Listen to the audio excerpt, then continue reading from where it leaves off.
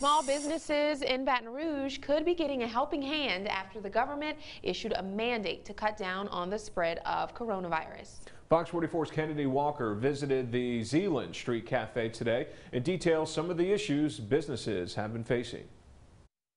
Many local businesses are starting to look like this. Most parking lots are completely empty, but this time last week, business was booming. Now everyone's hoping that their businesses can withstand the new changes. A new sign sits outside of Zeeland Street Market on Perkins Road. We want residents to know that we're open and we're here to serve them. Even though dine-in seating is banned because of the coronavirus, you can still make to-go orders. We will be extending our hours and doing whatever we need to do. Most local businesses have suffered since the new changes. Many of our restaurants may be down as much as 70 or 80% without dine-in customers. To help local businesses, Mayor President Sharon Weston Broome is asking industry leaders to step up by participating in the Keep BR Serving campaign. I challenge every large business to purchase 500 gift cards at our small local businesses. The goal is to get money to small businesses immediately.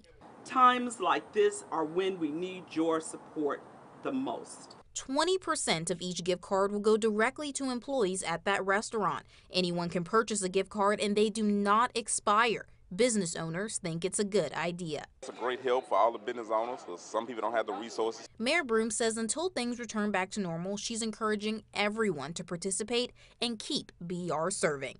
We must come together to support our local economy so that when we reach that light at the end of the tunnel, we can resurface stronger as a community. Kennedy Walker, Fox 44 News. All right,